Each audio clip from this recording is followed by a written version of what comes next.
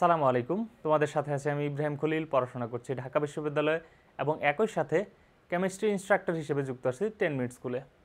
তো আজকে আমরা যে টপিকটি দেখব সেটি হচ্ছে জারণ বিজারণ বিক্রিয়া শনাক্তকরণ। এটা এসএসসি, এইচএসসি, ইভেন ঢাকা বিশ্ববিদ্যালয়ে অ্যাডমিশনও বিভিন্নবার এসে থাকে যে নিচের কোন বিক্রিয়াটিতে জারণ বিজারণ ঘটেছে বা জারণ বিজারণ বিক্রিয়াটি শনাক্ত করো। তো এই জারণ বিজারণ বিক্রিয়াটি আমরা কিভাবে বুঝতে পারবো?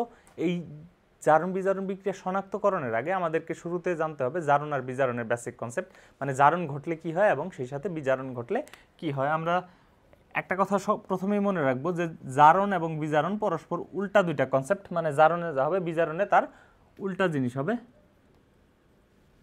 তো আমরা যদি ইন শর্টে দেখার চেষ্টা করি, আমাদের এখানে যে কনসেপ্টটা লাগবে সেটা হচ্ছে জারণ হইলে আমাদের জারণ মান বাড়ে।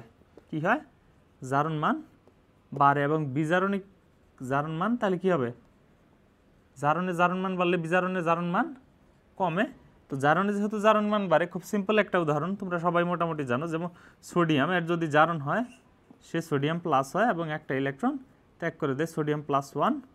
এবং ক্লোরিনের যদি বিজারণ হয় সেই ইলেকট্রন গ্রহণ করে ক্লোরাইড হয়ে যায়, ক্লোরাইড -1। এখানে দেখো সোডিয়াম পারমাণবিক অবস্থায় কত ছিল? সোডিয়াম এই যে 0, অ্যান্ড দেন আয়ন হওয়ার পরে কী হয়ে গেছে? +1। তার মানে এখানে 0 থেকে +1 হয়েছে, এই জন্য কী হয়েছে?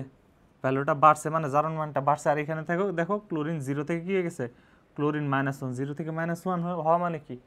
জারণ সংখ্যা কমে। তো এইখানে আমরা যদি আরও বেশ কিছু উদাহরণ দেখি জিনিসটা আরও ক্লিয়ার হবে। যেমন তোমাকে যদি বলা হয় যেমন সোডিয়াম হাইড্রোক্সাইড এবং হাইড্রোক্লোরিক অ্যাসিডের বিক্রিয়া, ঠিক আছে? সোডিয়াম হাইড্রোক্সাইড এবং কিসের বিক্রিয়া? হাইড্রোক্লোরিক অ্যাসিডের বিক্রিয়া। এখান থেকে কী উৎপন্ন হয়?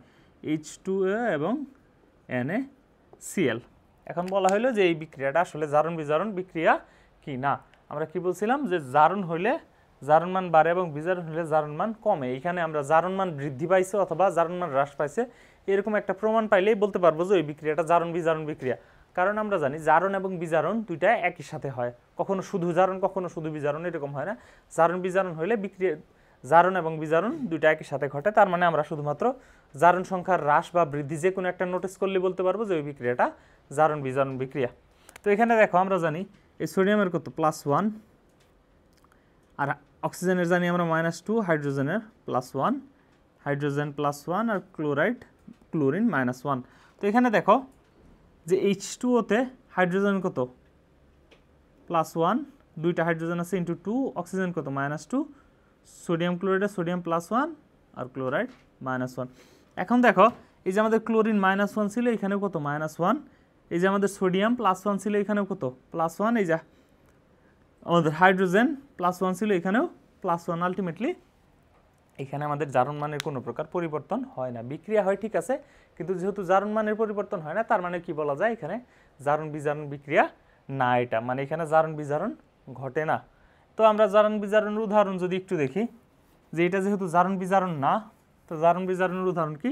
একদম খুব বেসিক একটা উদাহরণ আছে, যেমন সোডিয়াম এবং ক্লোরিন রিঅ্যাকশন করলে এখান থেকে উৎপন্ন হয় সোডিয়াম ক্লোরাইড। এটা তোমরা মোটামুটি সবাই জানো। এখানে সোডিয়ামের জারণ হয় এবং ক্লোরিনের বিজারণ হয়, একটু আগে আমরা ডেফিনেশনের ওখানে দেখালাম।